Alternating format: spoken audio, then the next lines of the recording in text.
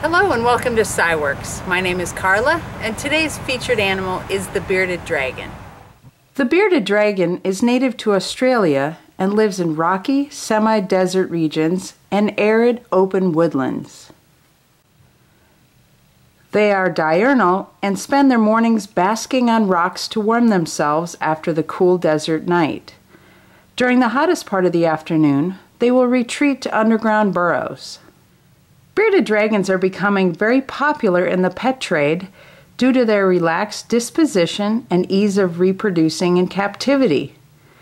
They rarely grow over 20 inches in length, considerably smaller than other lizards like iguanas.